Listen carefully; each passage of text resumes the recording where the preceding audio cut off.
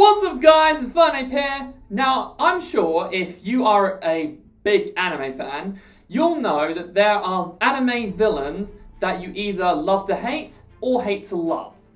That's what I'm actually going to be going over today. My top 5 favourite anime villains. I mean, I'm basing these favourites based on my personal opinions on these characters, whether they be super OP, super badass, a sleek backstory, it can be anything really. So I am actually interested to see how you guys find my top 5 favourites. Be sure to let me know down in the comment section below if you enjoyed this video as much as I did making it, if you agree with my top 5, what are your favourite top 5 anime villains, and if you have any videos just for the future, be sure to let me know down in the comment section below. So without further ado, let's get into the video!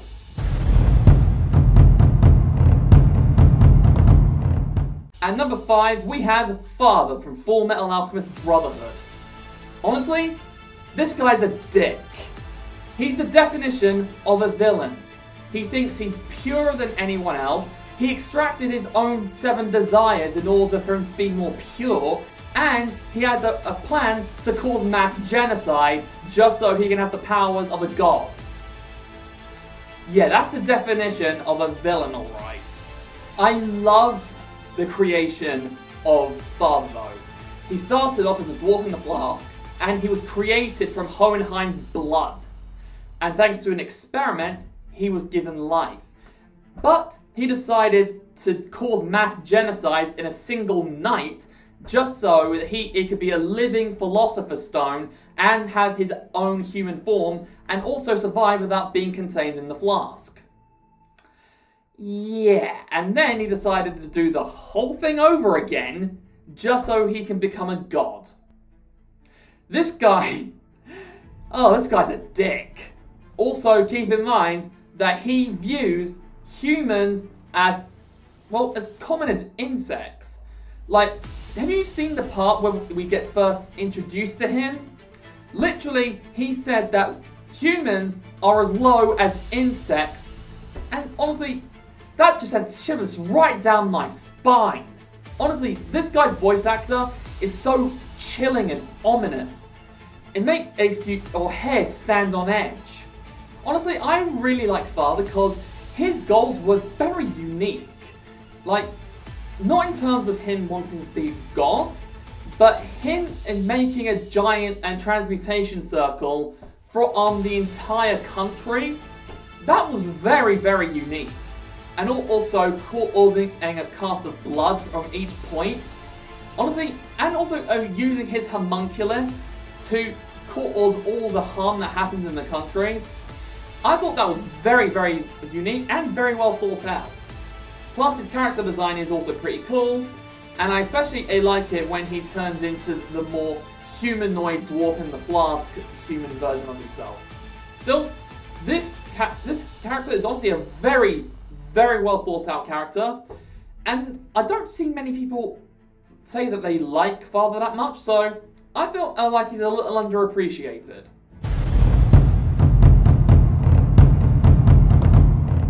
At number 4, we have Frieza, the OG of OGs.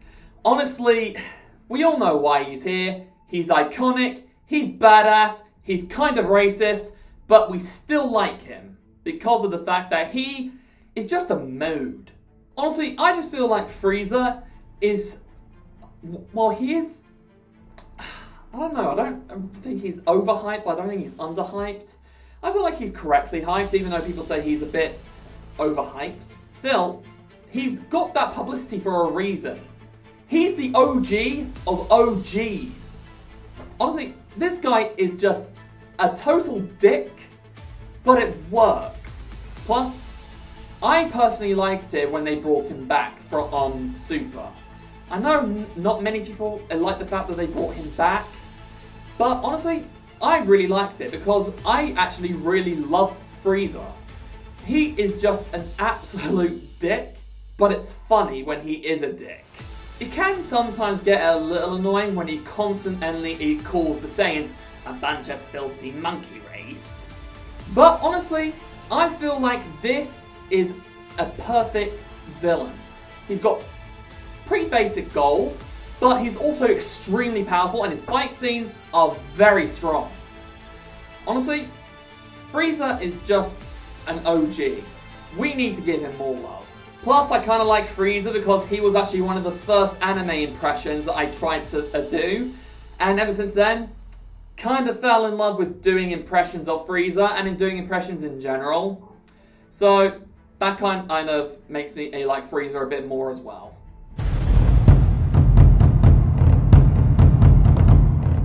At number 3, we have Dio.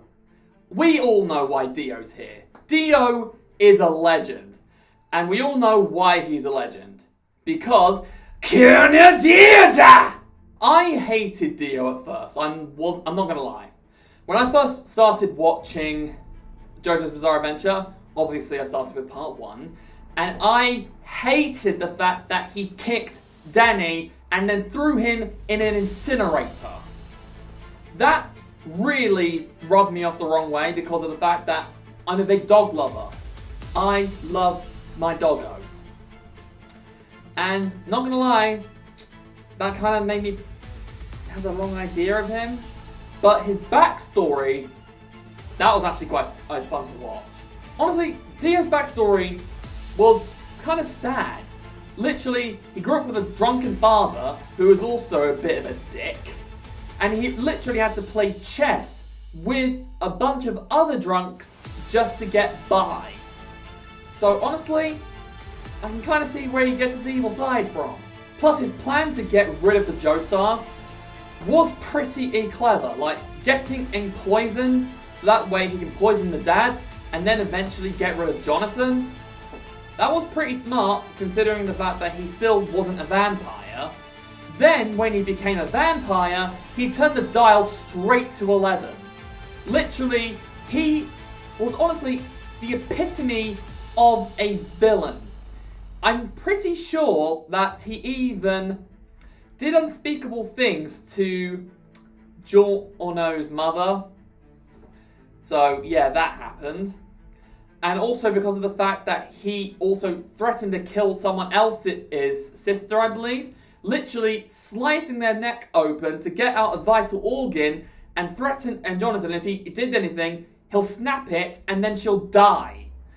Honestly, this guy is an absolute monster. I definitely enjoyed Dio more in part 3 than I did part 1, but part 1 Dio was also really, really fun to watch. Still, I loved watching his fight with, well, Jotaro. Literally, Jotaro versus Dio is so iconic. It's by far one of my favorite fight scenes in anime. It is such a badass fight, and you cannot tell me otherwise.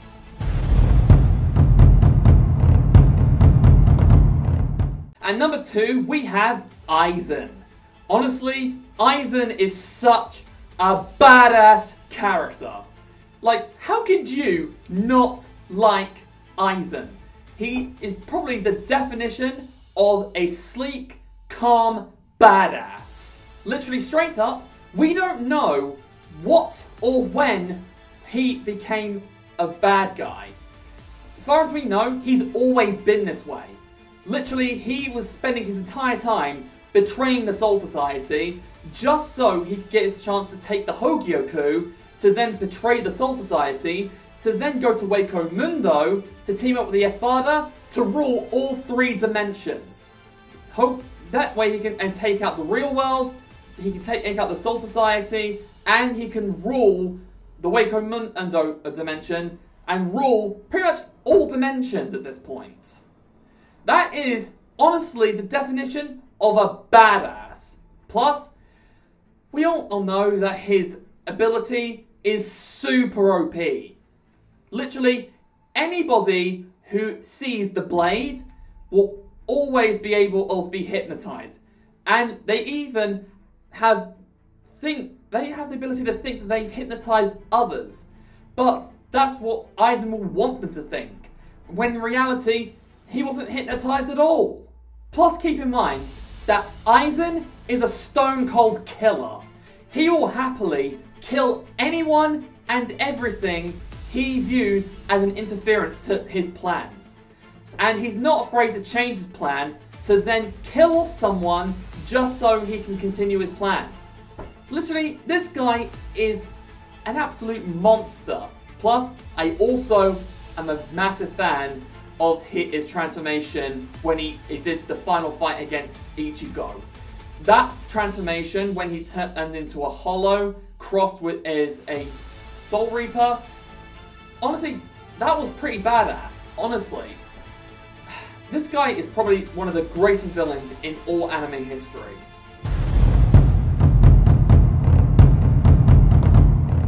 And finally, at number 1, we have Madara. Were you expecting anything less? It's my favourite anime villain from my favourite anime of all time.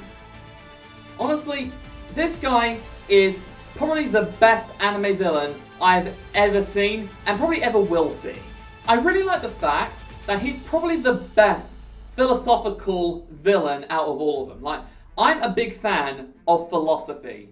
I got into it fairly recently, and honestly, I feel like his philosophies are very, very hard-hitting, if you ask me.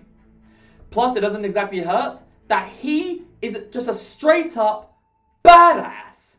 Literally, he went into the war and took on a large portion of the Shinobi Alliance like he was literally nothing but cardboard cutouts. Honestly, this guy is just absolutely busted. Not to mention the fact that he almost destroyed a large portion of the village by dropping a giant meteor from the sky. How is he able to summon meteors? I don't know, because he's that bloody badass. I also found it really sick when he literally took on the 5 Kage and knocked them around like they were pieces of glass. Honestly, this is probably the best anime villain I will ever see in my life. Plus, it doesn't exactly hurt that his 10 Tails transformation was absolutely sick. Plus, I also love the fight between him and Might Guy. I feel like that fight could have gone either way, but in the end I kind of knew that the fight was leaning more towards Madara because of the fact that he had visual jutsu on his side, while Might Guy just only had taijutsu. Still, it was a very close fight. Honestly, Madara will always be my favourite anime villain, mainly because of the fact that Naruto will always be my favourite anime, and also because that Madara is a straight up badass and will happily kill half a village if he felt like it. And plus, his philosophies, they hit hard. And that's why Madara is my number 1. And now then guys, hope you enjoyed the video as much as I did. Be sure to let me know down in the comment section below if you enjoyed this video as much as I did making it.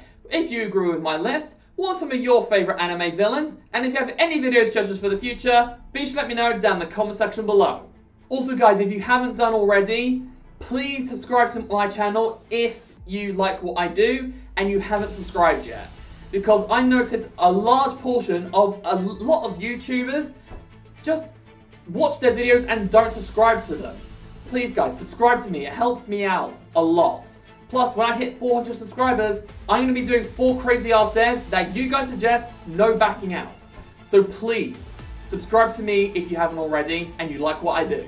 Did you enjoy the video as much as I did making it? If you did, be sure to give it a massive thumbs up, comment down below, share this video with a friend, and if you're new, subscribe to my channel. It's been Inferno today. Okay, that's all from me, so until the next time, this is Inferno, signing off. Bye!